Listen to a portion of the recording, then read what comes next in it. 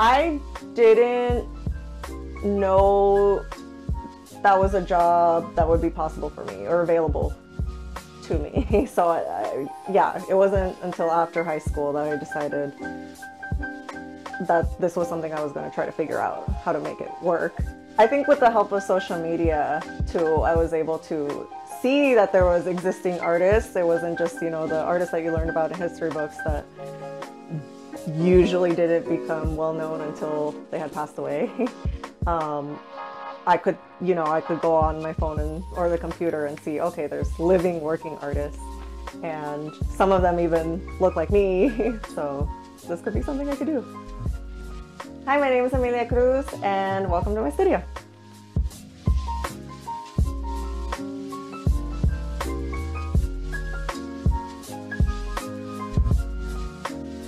Sometimes, I'll get ideas organically, or something will just pop up in my head, and I'll get fixated on it. And I try my best to write it down so that I don't forget about it later, because I'm very forgetful. And even if I don't end up using it, at least I have this long list to go through if I don't feel inspired, or if I just run out of ideas. Now I have a list of things to go through. Or I also do have a folder of photographs that I've taken of my friends or family members or myself, or just things that I like, and I'll use that to kind of start the painting. And then from there, the story will come out, or maybe there might not even be a story, but that's usually how it goes. I allow a lot of room for my paintings to speak on their own, or to guide me as opposed to me guiding it. So I was always a very awkward child. And then going into high school though, I'm super self-conscious, but I'm trying to find my place and figure out a way to fit in. So I would make friends, and then I would lose them, and then make them again, and then I was always changing my style, and I ended up finding my good group of friends who were also awkward, so we just kind of stuck together. We're kind of like the weirdos for a little while.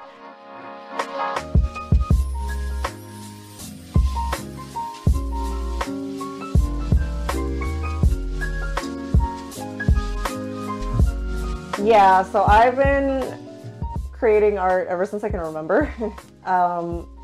It's just second nature to me. I had asked my mom when I actually began, because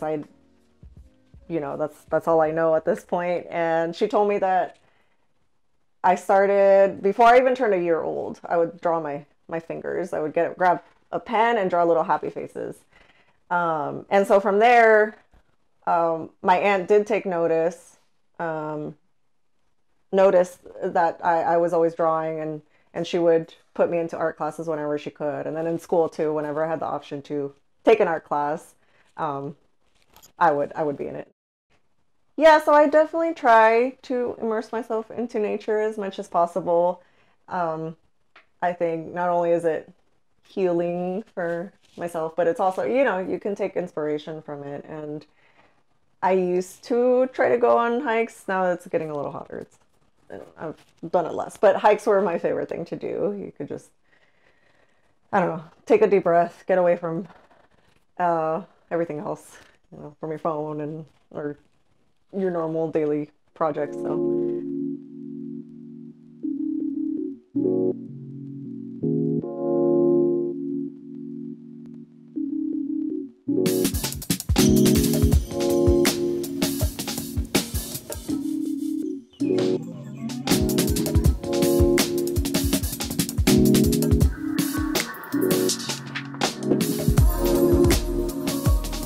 So I was born in San Diego, and we lived there for a very short period. I think we lived in Tijuana for a couple years, and then we moved to Simi Valley, California, and that's pretty much where I've been ever since. So yeah, I was about 3 when we got here. I definitely consider myself a spiritual person. I actually grew up Catholic, and I strayed away from that though a while ago, but you'll see components of it show up in my work. Very small. I think there's a self-portrait where I'm wearing a cross and it's breaking off of me, and I think I did that because I still think about uh, some of the prayers or teachings that my grandma gave to me. I think I still think about her teachings and her prayers because to her that was her way of kind of providing this safety net for me. You know, she wanted me to feel safe and secure. And I think now with spirituality though, like it's not, I'm not practicing any type of religion. It's more just me accepting that there's, you know, greater things in this reality. You know, there's so much unknown, and I like that idea. You know, it's not just this present moment. There's something else beyond this. Um, and it definitely shows up in my work. And that's honestly something I didn't really even mean to do. It just started appearing after a while, and I just go with it. I think a lot of my paintings are also very intuitive, and I like when little things happen, like little messages show up and things that I can't really help. I've been using myself and my sister as the main models for most of these pieces. Actually, all these new current work, new current paintings.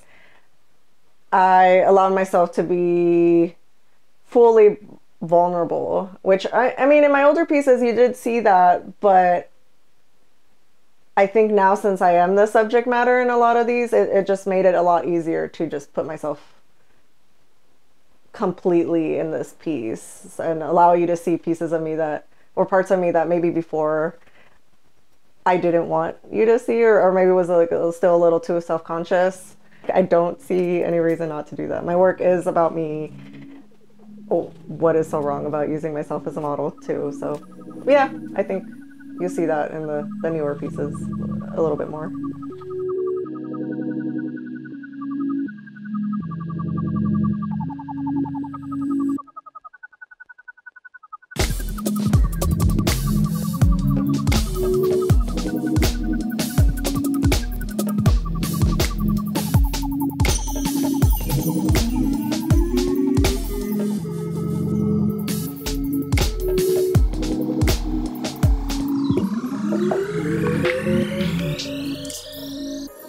I still haven't gotten to the point where I feel comfortable enough asking someone to model, and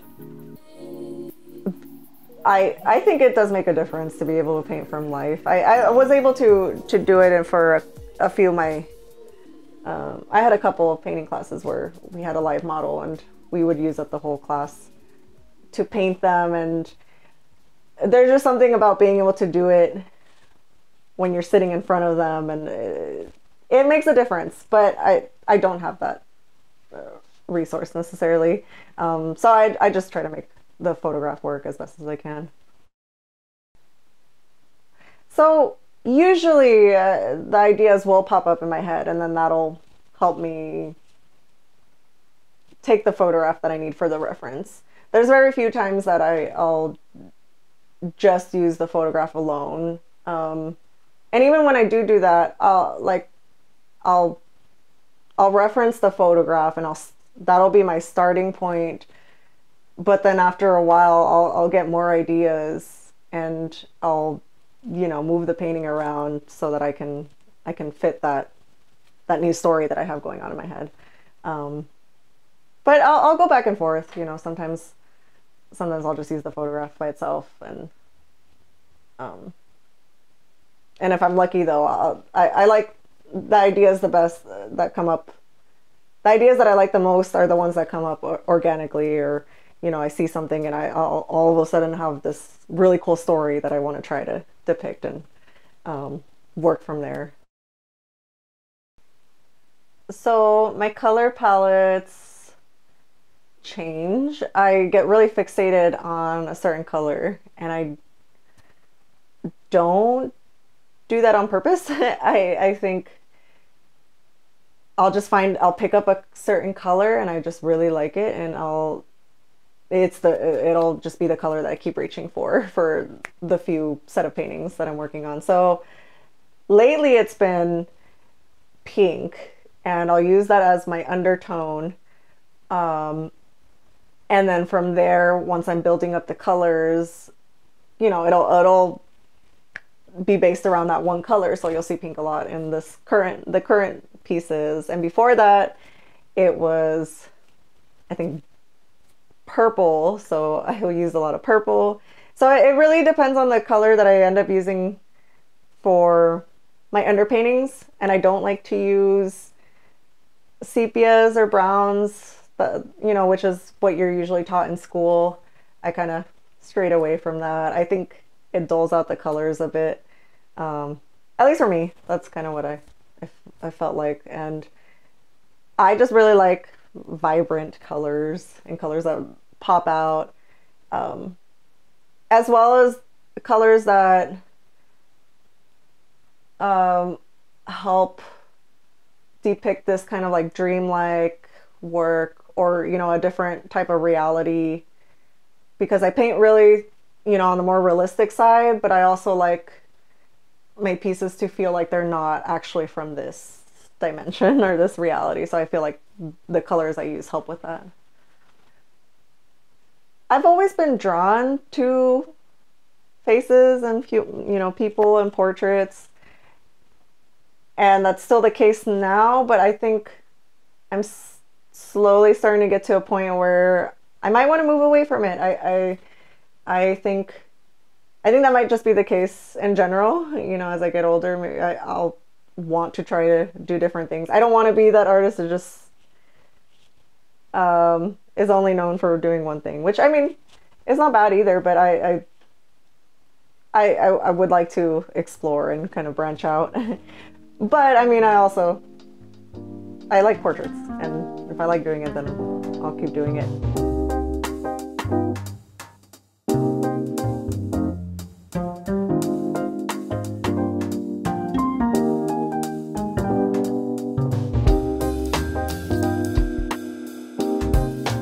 To complete a piece, it can take anywhere from a year to maybe a month.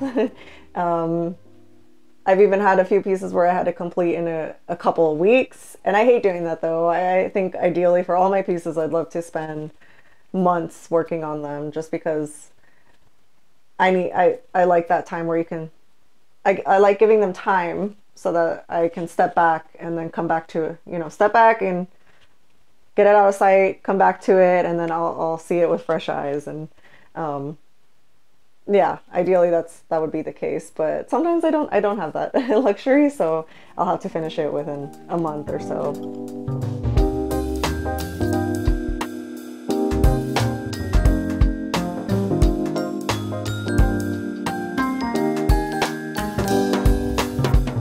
So working with Gentefied, it was pretty cool. I mean, the way it happened, Marvin and Linda, the co-writers, they reached out to me over Instagram. They set up a meeting online, and they were really down to earth, and then they were telling me about the project and what they were trying to, you know, the message they were trying to send across. And I thought, okay, you know, all this is really cool and it aligns with my perspective. But also I liked the fact that they didn't try to change my work too much. They liked what I did, and they just wanted the character to be making the work that I was making, basically. So it was really cool to be able to show my parents, like, hey, that's my work. It's on Netflix. Yeah, that was the best part. So growing up, I really liked this artist. I still do. I think his work is just really weird. His name is Francis Bacon. I just was so intrigued with how, I'm not gonna lie, I was intrigued with his studio first of all. Like, it was a disaster, and I've always been that kid who had the messiest room. And I think I just would see his room and be like, wow, that's so cool. And then his work, of course, is just so I don't know, kind of haunting. And you might see that in some of my work. There's like a few pieces where I'll make it, you know, on the darker side, or there's like certain figures in there that are a little bit unsettling.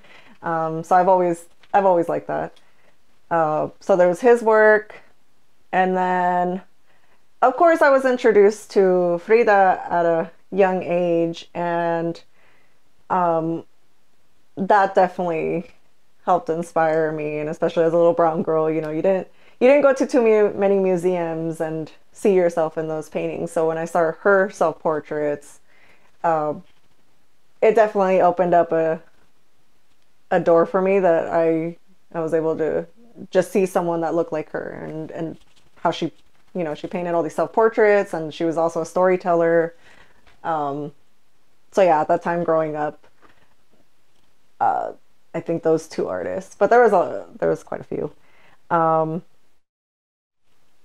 And now, I have like such a huge list.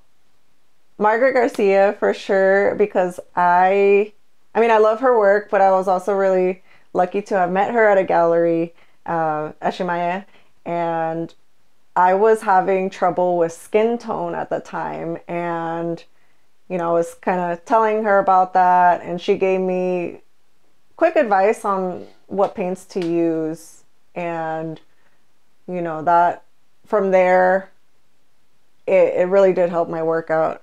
So definitely her work. I think for sure also the color that she uses. I have to mention also Judith Hernandez. Her work, oh my God, the color is amazing. She's also a storyteller. There's also Judy Baca. I really like her murals. I love Shisu Saldamando's work, and she's really cool. I call her my mentor now. And she has a lot of figurative work, a lot of portraiture. Rick Ortega's work, same, a lot of figurative pieces. So yeah, I'm really into really colorful and portraiture type work. Colorful and figurative portraiture.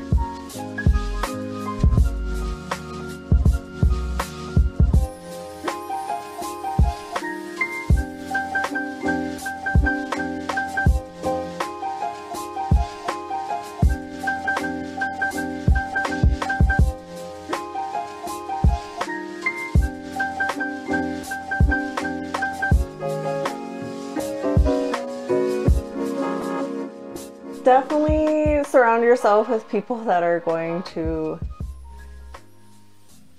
be supportive. So I know sometimes that isn't the case for everyone in their, you know, immediate group of friends or family.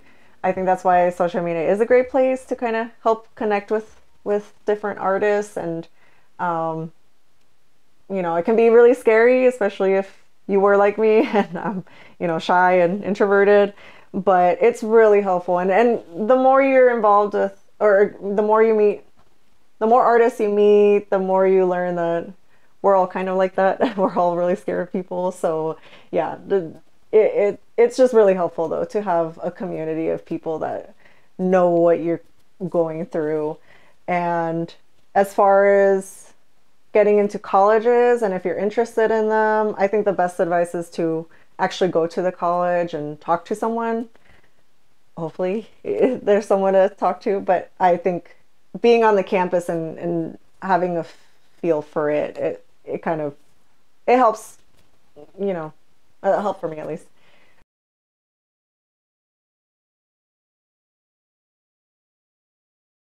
I'm really grateful that my work is getting noticed, and I'm really grateful also that people are able to look up to me and also open up to me with their own experiences, or how my work, you know, resonates with them, and you know, brings up certain emotions. But I'm also someone who's very scared of the spotlight and scared of talking to people. I've always been that self-conscious, introverted kid. So it's something new. I do still struggle with that, but I think I'm always really I forget about it once people do start coming up to me and start talking about, you know, how they can relate to my work. That makes me really happy, especially when people tell me that, you know, their younger daughter, their cousin, or their friend looks like someone in my paintings. I think that, you know, specifically, you know, is healing for my inner child as well. You know, I went to galleries and hardly ever saw my own face or someone that I found familiar. So I think it's great to be able to, you know, play a role in changing that now, present time. So I think that's really cool. I am a bit more vulnerable online. I'm able to share the stories behind my work, and they are more personal. I think that allows other people to feel comfortable opening up to me, and they'll kind of share a little bit of their story. And, you know, sometimes we'll have a conversation about it. And I think that's what helps too, is that, you know, I allow space for them to kind of talk about and share their own, maybe their own story. I do try my best to respond as much as I can, and, you know, I am truly grateful for it. So it's not like I'm doing this just for show. Like, I'm genuinely, like, always so I don't know, surprised even when people respond so nicely to my pieces, and I just always want to say thank you a million times.